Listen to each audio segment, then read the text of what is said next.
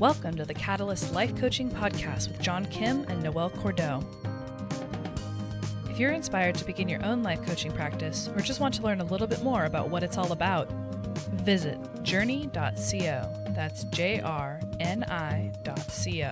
for more information. Your adventure awaits.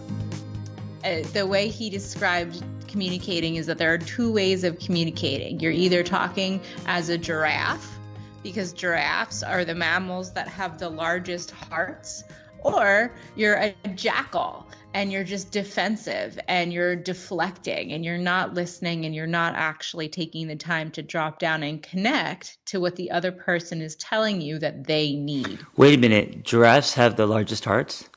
Correct. Oh man, you know when you look at a giraffe, and I think they're one of the most magical creatures, and you look into those big brown eyes and lashes, they look so kind and gentle, and I guess their heart matches that. It's true. That's true. And he used the giraffe as kind of an emblem, and I've always loved giraffes for that reason. Yeah, I love that because now you could attach a visual to it. Mm-hmm. You know? Yeah, so we're going to be learning how to talk in giraffe language today. Perfect. I love it. When people think of violence, they think about, throwing chairs and all of that. So when we talk about nonviolent communication, it's a different type of violence, right? It's not the obvious. It's not. I guess it can be, but it's not a physical thing. It's subtle. So, like you said, it's a heart thing. Yeah, but it's also very real. Humans have universal needs. All humans have universal needs, and they can be broken down into physical, which is just survival. Every human needs air, food, Right. sleep, rest, so on and so forth. But we also have psychosocial and emotional needs that are just as essential. So humans need connection, autonomy, purpose, safety, respect, and that goes cross cultures. No matter who you are and where you live, everybody has these same basic needs. And so when we're talking about violence in communication, think about the emotional impact that it has on your soul and your psyche when somebody really takes you out verbally. Oh yeah, it's actually worse, I think, than like a physical punch. It has lasting psychological impacts. Right. And so when we're thinking about, creating safe environments, healthy environments, it's something that we can do for and with each other. Yeah, and I think one of the things that we need as well is a safe space, and this is what you're talking about, a safe space to express yourself. And so when that safe space isn't created by people being defensive or verbally violent or emotionally violent, then we're not getting that need met. True. And you can take it even a step further using Rosenberg's theories to actually make sure that you're not only creating a safe space, but engaging in the level of connection that people need to feel seen, heard, and understood. Yes. So let's talk about how we do that, or let's give some tips on how we can execute nonviolent communication on both sides. On both sides. So needs. The word needs kind of gets tossed around in pop psychology. Are my needs being met? So on and so forth. But what does that really mean? A need can be thought of as a resource. And these are little tiny bubbles of resources that life requires in order to sustain ourselves. Very similar to air, water, rest, food. Our psychological and spiritual well-being is enhanced when our needs for understanding and support and honesty and meaning are fulfilled. So all humans have the same needs, regardless of gender, education level, religious beliefs. We all have the same needs. How do you get those needs met if your partner or friends or whoever you're engaging in life with are not giving them to you? Do you or maybe they don't have the tools to, maybe because of their upbringing or wiring, it's hard for them. Well, I think this is the big distinction is that according to Marshall Rosenberg's theory, you have to talk about it. Right. You have to That's talk about your needs and say, these are my needs, and I'd like you, human, in my life to meet them. this is I was just telling you that how eerie this is. This is the exact conversation I was just having. I had a session at 7 a.m. right before this podcast, and it feels like deja vu because this is exactly what I was talking about. And the client wasn't expressing or her needs, but also it's not something that came naturally for her. So, and a lot of people can relate to this. A lot of people, because of their upbringing or didn't have the space to express their needs because the other person, whether it's parents or friends or whatever, they were defensive and didn't create that. Then they grow up and become adults, get into relationships, and that's a muscle that they don't know how to, it's never been used. So they don't know how to express themselves. They don't know how to communicate. I think that we're all a little out of practice. Yeah. Expressing needs, communicating them, and even thinking about what categories they could fall into.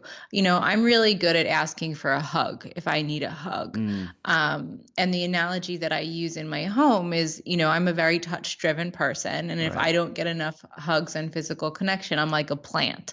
You know, I need hugs just like a plant needs Water, sunlight, water. Yeah. So, but that's a really common scenario to say, you know, to ask for a need to be met in terms of touch and hugs. But what about a need in terms of peace, or a need in terms of honesty or play? These are things that we're not typically used to expressing, especially as adults, these life-giving aspects of ourselves. So the exercise that I was looking at to bring to everybody today was different categories that we as coaches can give to our clients so that they can begin to put language to the expression of needs and practice. Okay. Yep. So what are the let's categories? take so let's take connection, because that connection means so many different things to so many different people. I'm going to toss out some words and let me know how you might ask a partner or a coworker, because we do this in our company, for your needs to be met. So how about the need for inclusion? So what am I supposed to do? Tell you how I need those needs met for me? Yeah, or how you would ask for it. Wow. You know, okay, so the first thing that comes to my mind is that's really hard to ask for because I feel needy in asking to be included. It's like I see the child at recess who's not getting picked on the team and asking to be part of the team. Yeah. And that's hard. And also ego as an adult, like you have to put your ego aside as an adult and say that I need you guys. I need to be a part of this. I need to be a part of this. Yeah. So you have a great group of friends that you go have burgers with and ride motorcycles with. Have you ever asked for that activity to take place? No, because also part of, I think, you know, just being a man in today's world, there's stigma with like saying that you need something like that just because of, you know, men's definition. Like I think it would make me feel, and I know this is not true, but it would make me appear say weak or vulnerable or not a man, you know, because he's That's asking for really that. interesting. Yeah. That's interesting. I'm surprised to hear that, because especially because you and your group of friends do a really great job of spending time with each other and experiencing inclusion together. So the way that we would express it is, instead of asking for it, which is very vulnerable, we would just insert ourselves into the group. So I would just show up, you know, or I'd say, let's go do this. But to actually say, you know, I need to feel included because I feel excluded, that's like so vulnerable. Oh, wow. Okay. So I'll model it for you. So, the way that I can think of doing this might come up in the context of work and just going throughout the day. And one of our team members may say, oh, hey, I'm having a conversation with so and so. And automatically I feel a sinking conversation or a sinking feeling in my stomach.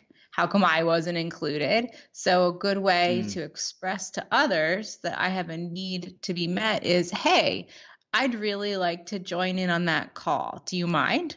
right. Get it done. Get it Yeah. done. How about hopping over to the category of meaning? Um, let's look at contribution, Hmm. that you have a desire to contribute. How would you express that need to a partner or in a professional environment? I've got some ideas. You could also say, actually, just ask like, how can I contribute?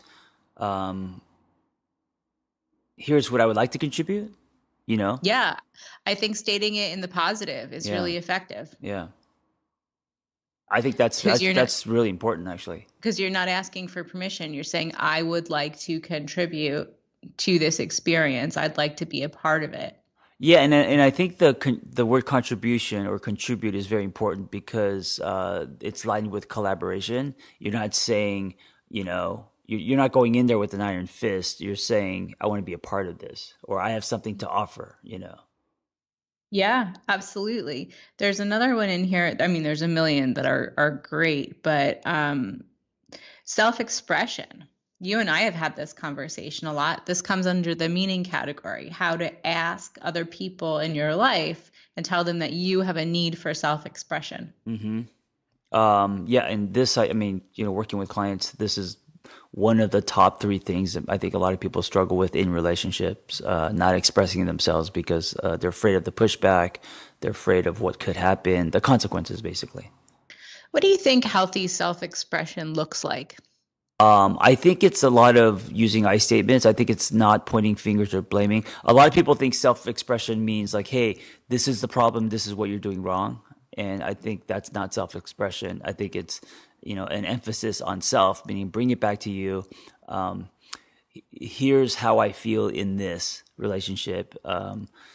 Because I think once you start blaming, now you're not expressing yourself. You're telling someone what they're doing wrong. So it's not so much like you make me feel this way. It's here. This is how I feel. This is what I'm willing to take ownership for. I'm bringing this to you because I care about us. Yes. Here's my expression. Yes. And I feel that self-expression also encompasses movement, taking up space, Mm, um, yeah. and having the autonomy to be silly, to be goofy, and to feel safe in doing that. Like if I want to put on some weird hippie music and dance all over my house, Yeah. that's self-expression. Absolutely. So also, yeah, energy. Expressing your truth in kind of the spirit of who you are. Hmm. and Hmm. and and yeah, and then if people don't like it, they don't like it. Yes, it's quite true. Yeah. Um, let's do another one. So another category of needs that all humans share is play. Oh yeah, this is big. It is. So how do you express a need to experience more joy?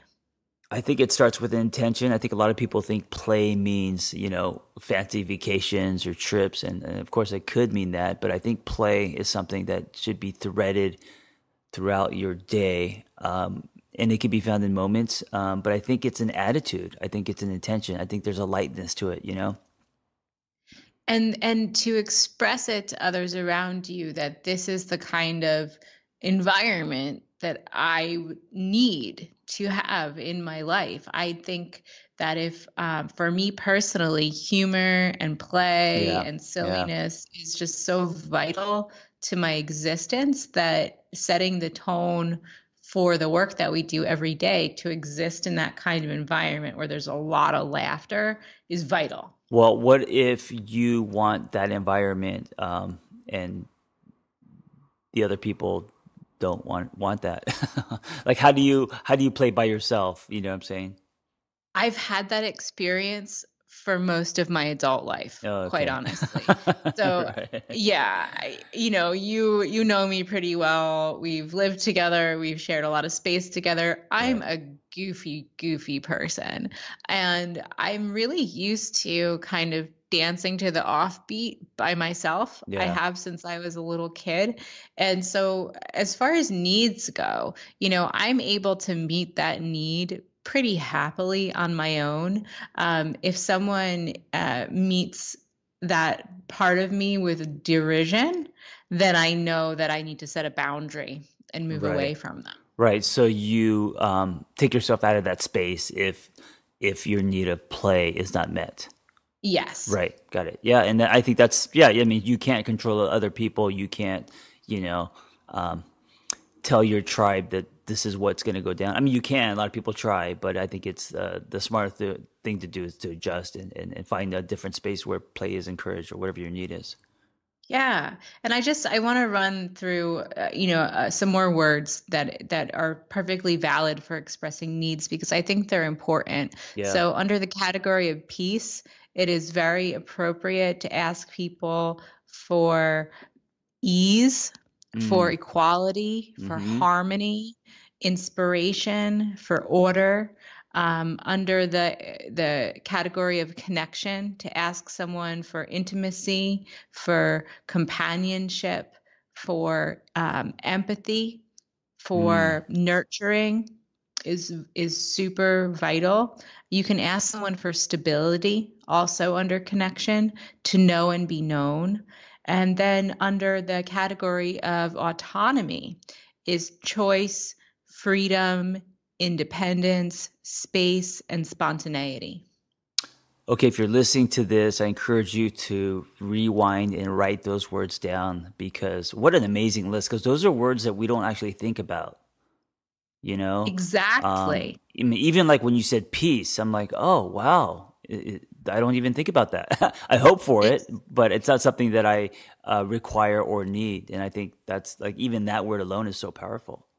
There was there was a conversation. It was like a, third person conversation where a friend was reporting to another friend a conversation that she had with a friend about his wife. Okay. Hmm. So there's the setup, but it really stuck with me because the man that was speaking turned to our friend and said, "My wife, she doesn't know me, she doesn't like me, she doesn't understand me, and I'm never gonna have peace."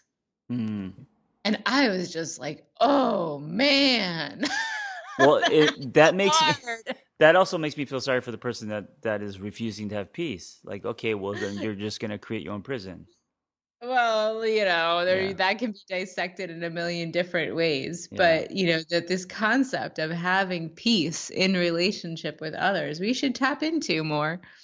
yeah. I like it, especially just today in the world that we live in. Lots of Yes. noise, not a lot of peace. You gotta definitely find that for you and what that looks like. So, what a great reminder for me to now go to my group of dudes and say, hey, even though I don't know how to play basketball, I need to be included. I need to be on the team. Here I come. Yes, and can you please video that? I don't know if I'm gonna video it, but I'm gonna ask Or for. just for me. Do it Okay, for yeah, yeah, me. yeah. I'm going to be accepted, and I'm also going to ask for peace while I do it. I love that. Yeah, and I'll let you know how that turns out. Awesome. Well, thank you for, you know what? It was such an important conversation. So thank you for this conversation about nonviolent communication. And guys, if you're listening to this, I would really listen to that list and think about your own life and if you are giving yourself those spaces. Absolutely. Have a great day, You John. too. All right, be well.